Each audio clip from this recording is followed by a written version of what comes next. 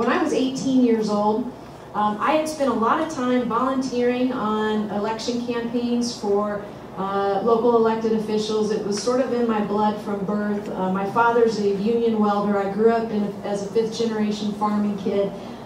We did corn, soybeans, and wheat in rural Illinois, is where I'm from originally.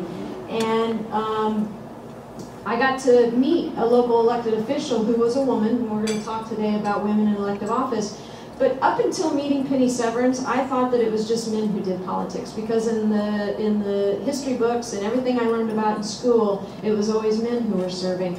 And when we were on strike for a number of years, my dad's factory was on strike on some unfair labor practices and contract negotiations, I'd be on the picket lines with my dad.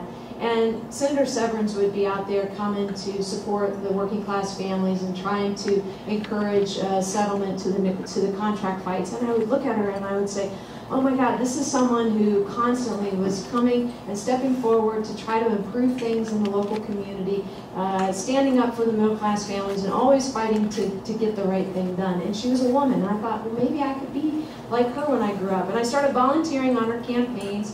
I was the kid who wasn't begging my parents to drive me to concerts, but to drive me to the local Democratic Party headquarters so that I could stuff envelopes and put stamps on and whatnot. And so on my 18th birthday, I'm a December birthday, so I started school when I was almost 6 years old. So by the time I was graduating from high school, I was 18 and a half before I graduated from high school. So on my 18th birthday, I went to the principal of my little school. I graduated with 33 kids in my high school class. But I went to Principal Eccles and I asked permission if I could take a half day off school and he's like, why, because it's your birthday? And I said, no, because it's my 18th birthday and I want to go down to the Macon County Courthouse and register to vote.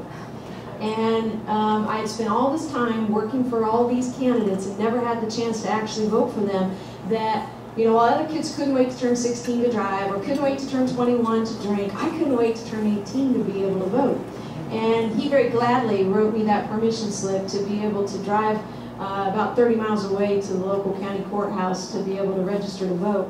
And I'm not kidding you, I cried all the way home when I was driving home.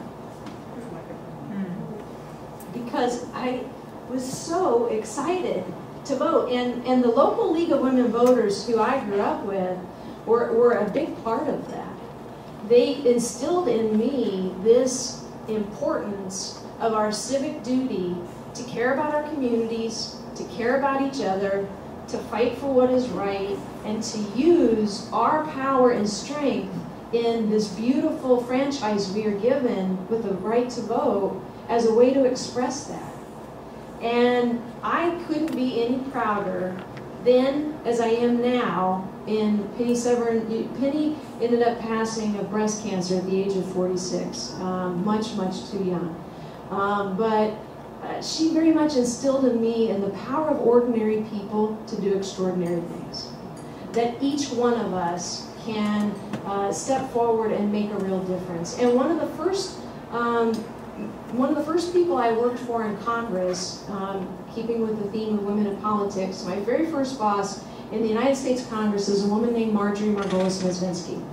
She was a legislator from the western suburbs of Philadelphia, and she barely won her seat in 1992 in the Year of the Women. Her district at the time was 5-to-1 registered Republican. She was a Democrat. She won by only 1,200 votes. And almost everyone expected her to have a really hard time to get reelected in 1994. But particularly, the one bit of advice she was given when she went to Washington was, don't ever vote for a tax increase, because the wealthiest of the wealthy lived in her district and they didn't want to pay increased taxes. Fast forward into midway in her term, you'll recall that President Bill Clinton was struggling at the beginning of his presidency. Don't ask, don't tell didn't exactly go as he had hoped. His health reform plan was sputtering, and even though he had a supermajority of Democrats in the Congress, he was potentially not going to get his very first budget passed by the Congress.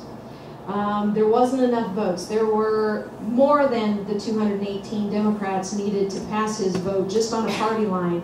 But because he was trying to get us on a path to prosperity and balanced budgets. He was, for the first time in a long time, proposing an increase just on the upper echelons of income as a way to start reining in a path towards fiscal prudence. And so a lot of people were uncomfortable with voting for a tax increase and they weren't willing to do it. And it kept hovering around 216, 217 in the vote counts, and you need 218 to win. And Marjorie decided on the day of the vote that she was going to be the deciding vote.